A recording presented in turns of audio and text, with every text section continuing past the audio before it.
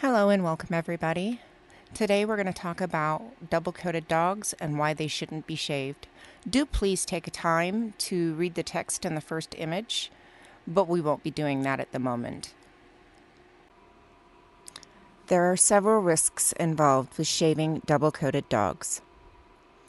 As you can see from the photos of the Pomeranian as well as Lolly, the Border Collie, these dogs are experiencing what's called post-clippering alopecia, and their coat is not regrowing properly. Now notice I said risks. It is not a guarantee. It is not a promise. It is a risk. And you are running the risk with every single time you clip your dog.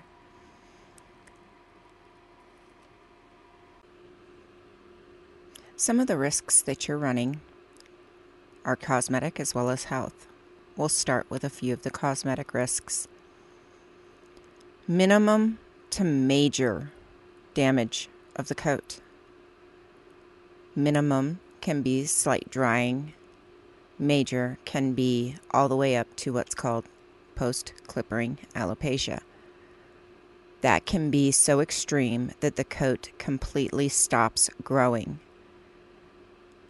You can cause dry skin. There can be a complete texture change of the coat. There can even be a complete color change of the coat. And some of the health complications that can be caused. Complete loss of insulation. That can also be part of the post-clippering alopecia, where part or even whole of the coat does not regrow.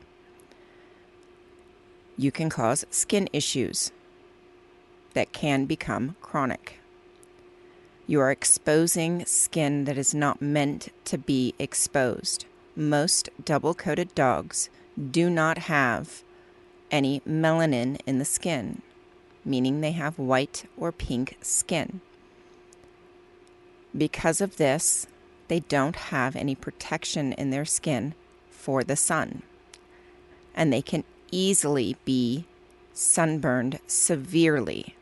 I have seen sunburn so bad on dogs that they are permanently scarred because of the sunburn. Some dogs can experience heat stroke, heat exhaustion, and overheating because their fur and their coat actually helps, if maintained properly, it actually helps to regulate their body temperature. And when suddenly stripped, which is common in double-coated dogs when they're shaved, it's stripped short.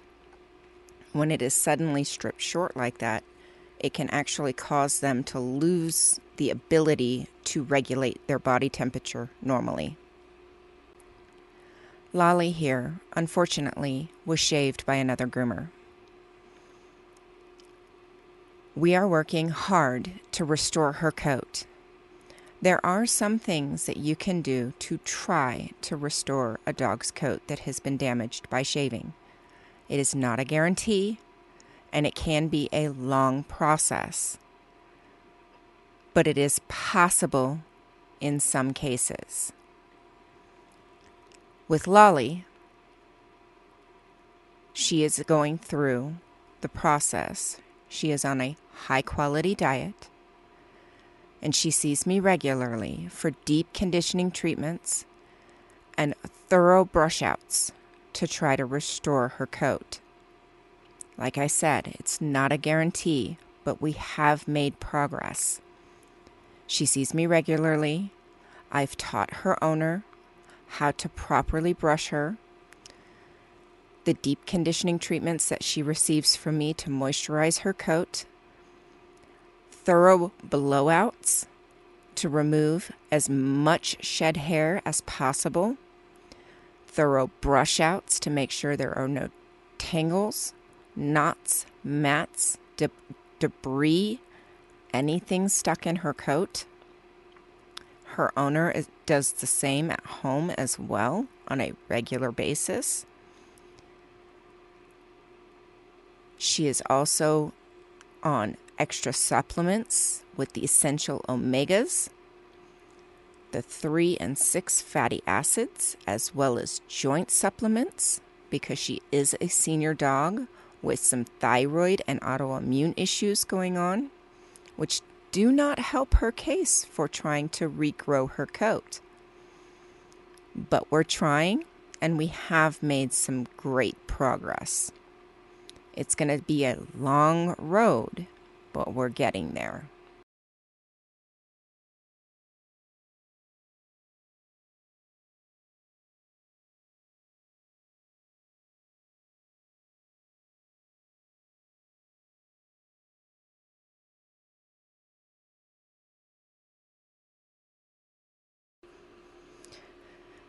In this section of the video, you can see a significant change in the length of hair and regrowth between the side of her body and the bottom and undercarriage of her body.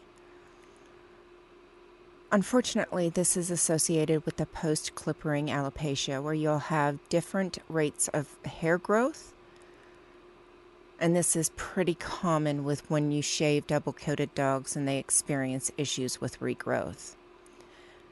You can also notice and see when I move my force dryer hose up towards her shoulder, you can also see where the hair parts and what I was talking about with white or pink skin.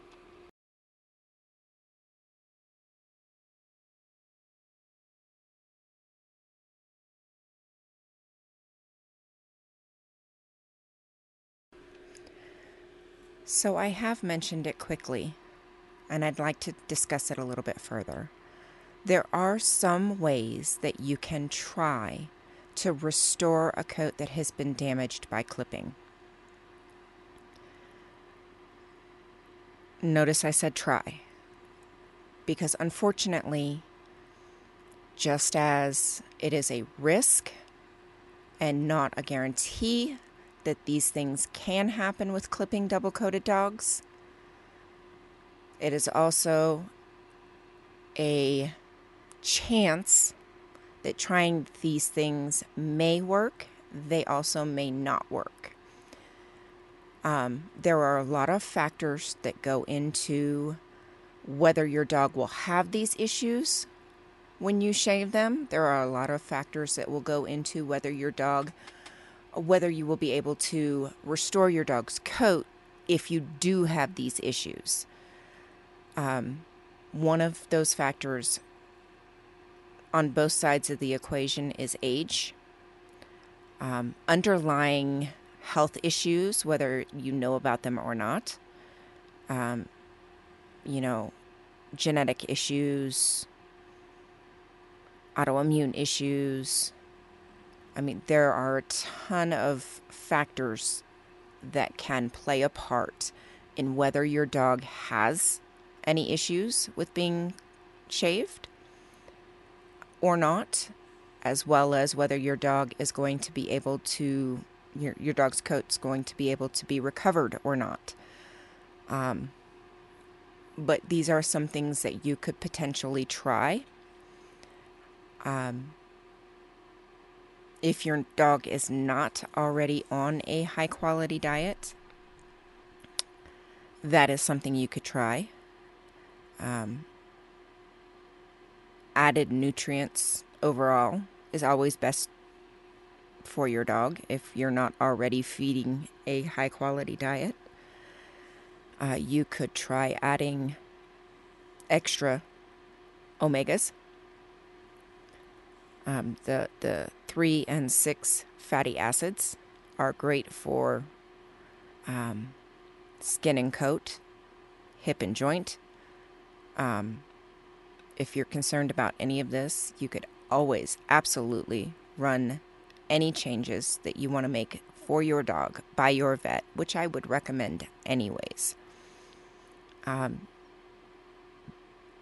essential omegas, which are the 3 and 6 fatty acids, are a great addition for any dog that might be experiencing dry skin issues, dry hair issues, dry brittle nails.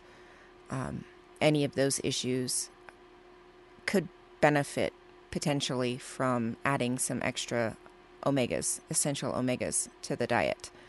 Of course, you could always run that by your vet and get their opinion. But essential omegas are a building foundation for skin and coat. So that would not technically be an issue unless your dog has other health issues that need to be addressed or other concerns.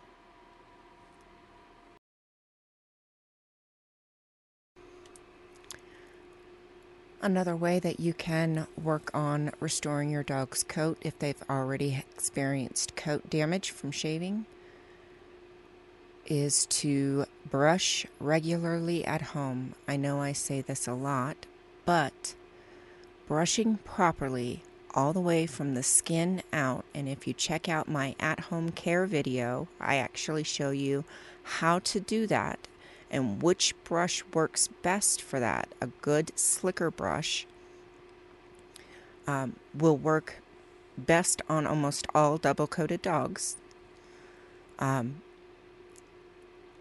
Brushing properly with that technique will actually help to stimulate the hair follicle itself while completely separating the hair individually. And the reason you want to do that is because the guard hair, which is the longer, finer, silkier hair, grows slower than the undercoat, that cottony hair. So as the hair is growing at two different rates, the undercoat grows faster and it grows more in a think of a cotton ball. If you were to unroll a cotton ball, if you don't brush regularly and separate that undercoat as it grows, it will mat together like a cotton ball, like an unrolled cotton ball. And the guard hair that grows slower is trying to come through that, and it can't. So then it starts to mat together. So if you're not brushing regularly and separating all of that hair individually and brushing from the skin out to make sure that you're stimulating the hair follicles and giving the skin and stimulating the skin and giving the skin proper airflow and breaking the hair apart, or not breaking the hair, but actually making sure that the hair has been completely separated. As it regrows, it will completely create a carpet. And then you will find yourself in a vicious cycle to where you will keep having to shave your dog because it will just continue to mat and grow a carpet instead of regrowing a coat. And unfortunately, that is quite common, and I find that quite often. That's why regular grooming and regularly brushing, not just once a month, once every 6 weeks or 8 weeks at the groomer, but brushing regularly a couple times a week minimum when you're trying to restore your dog's coat if they've experienced coat damage is so essential. You have to separate that undercoat and make sure that it's completely separated so that the guard hair can come through and it can be straightened out and it can regrow, and you're stimulating the skin and stimulating the hair follicles for proper regrowth. So I hope I've explained why I am against shaving double-coated dogs. These are risks that are involved. I'm not saying it is a guarantee because it's not. Hope I've given you some options if your dog is experiencing some of these issues that you can try to restore your dog's coat. As with anything else concerning dogs, if you have any questions, please consult your vet. Now, I'm not saying that no dog, double-coated dog, should ever be shaved in any circumstance. If the dog is severely matted and it is safer to go ahead and shave, then in that case, by all means, for the safety of the dog, if the matting is so severe, then yes, start over. Take the steps to try to ensure your best chance at healthy regrowth. But those are far and few between. So, I hope I've explained my stance. I hope I've given you some options if you've been one to have shaved your dog. And I hope I've given you another look to a second option for a healthier dog.